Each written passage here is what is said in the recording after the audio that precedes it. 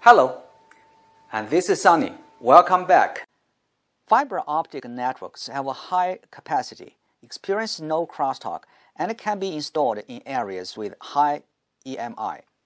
However, there are some weaknesses and flaws with fiber, especially at connection points where insertion loss and return loss may occur. Today, I will talk about 4 different fiber connectors Ferrule polish shapes for their return loss reduction. But first, let's look at the fiber connector common component, Ferrule.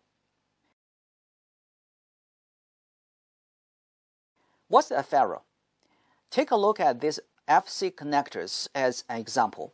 Ferrule is the extended tip of connector that makes contact with the receptacle in the jack.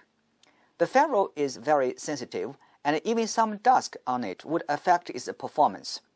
When the connector is not in use, we cover the Ferrule with a cap for protection.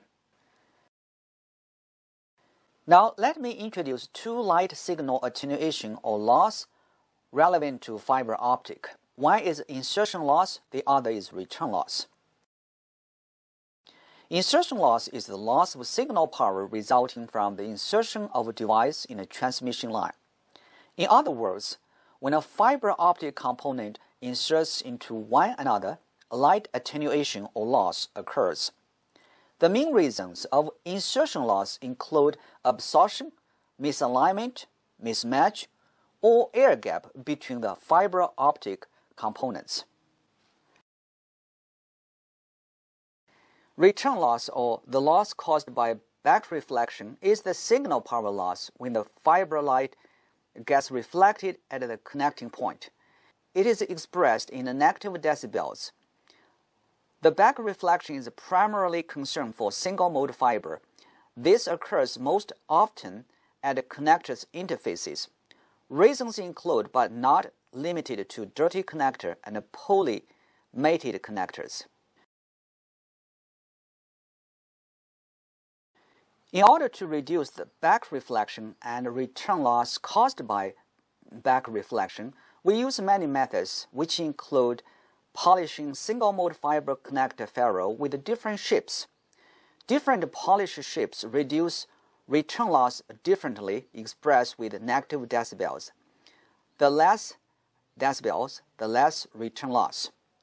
In the following several minutes, I will talk about 4 different fiber connector polish styles: flat fiber connector, or flat, physical contact connector, or PC, ultra-polished connector, or UPC, and angle-polished connector, or APC. Now, let me talk about them one by one. We use black arrow line to represent a normal laser light traveling in the fiber core. When 2 flat connectors meet, some light, we use a red line here to represent them, will be reflected and returned to the source. We can see flat connector has a relatively large interface, thus possibly leaving a small air gap between 2 connected fiber connectors, thus resulting in more return loss.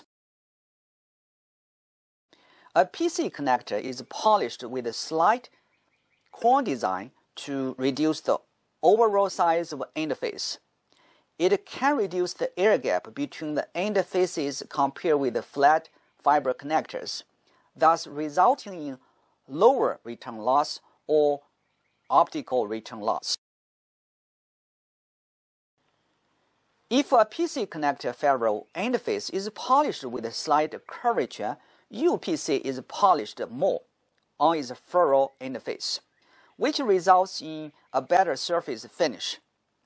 The curvature makes them look more like domed-shaped convex interface, thus resulting in lower back reflection.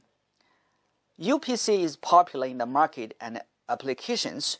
If you see blue-colored connector, you know the connector is a single-mode UPC connector.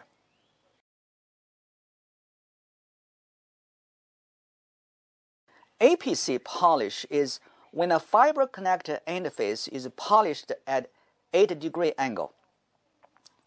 The polish style allows even tighter or smaller interface connections.